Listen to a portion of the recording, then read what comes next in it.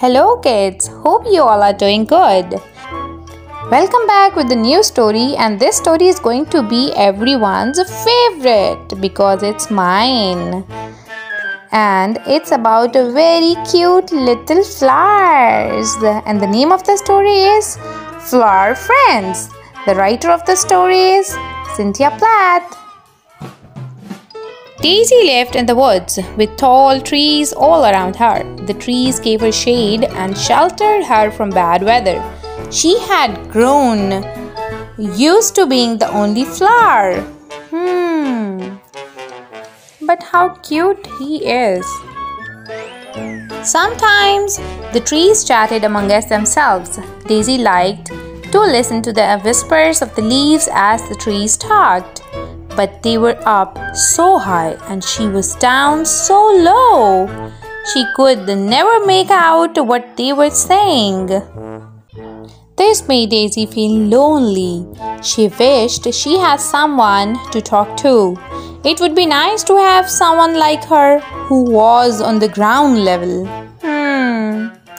Now he is sad.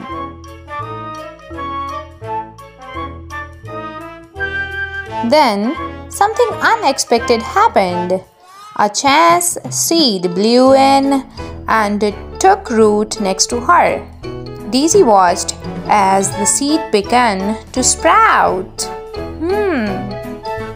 Oh, that's so exciting thing. Daisy wanted to be happy about the sprout, but she was filled with worries.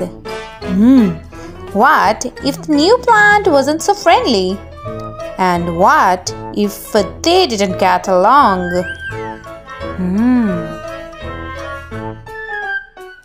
But what if the plant was friendly? What if they got along beautifully? This could be Daisy's big chance to make a friend. Daisy wished the sprout could grow faster so she could meet her neighbor. How cute they are!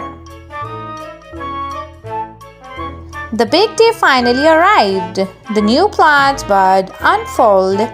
Poppy was brightly colored and her petals were flared and fancy.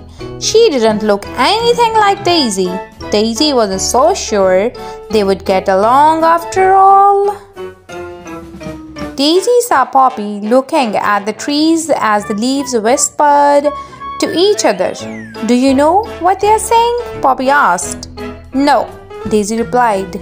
"They are too far away."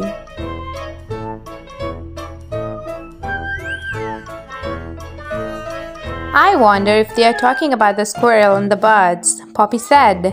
"I wonder if they are talking about the clouds and the sun," Daisy replied. Daisy and Poppy looked at each other. They could talk about all those things together. Daisy almost whispered,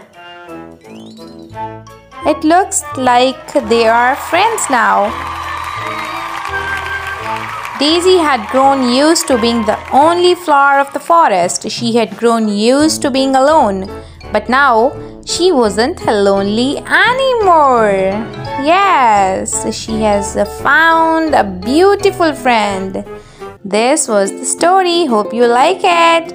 Don't forget to push the subscribe button and follow us. Good night.